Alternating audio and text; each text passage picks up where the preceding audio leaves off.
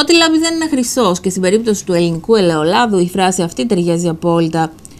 Το Ελντοράντο των επενδύσεων στην γεωργία της χώρας μας αποδεικνύεται από τα πιο δύσκολα και όχι απαραίτητα κερδοφόρα προϊόντα για αποκόμιση κέρδους. Τα στοιχεία έρευνας που παρουσιάστηκαν σε ειδικό συνέδριο είναι αποκαλυπτικά.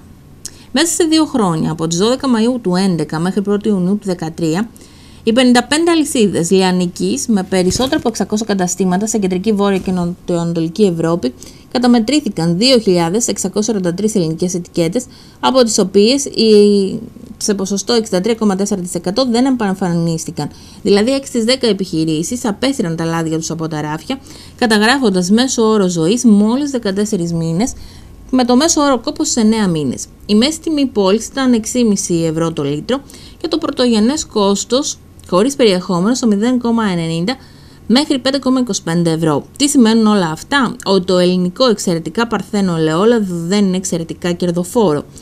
Υπάρχει πληθώρα ετικετών, το storytelling είναι ανύπαρκτο, η στρατηγική και το marketing είναι ανεπαρκή από πολλές εταιρείες.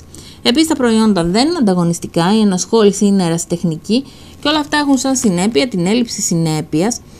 Και επίσης, τι πρέπει να κάνει μια εταιρεία? 7 είναι τα βασικά βήματα προκειμένου να διατηρηθεί στο συγκεκριμένο χώρο. Ολιστικό μάρκετινγκ, συλλογική προσπάθεια, στρατηγικό πλάνο δεκαετίας τουλάχιστον, πλάνο τακτικών ενεργειών για την εξέλιξη του προϊόντος, πολλαπλασιαστικά ωφέλη αλλά και οικονομίες κλίμακας.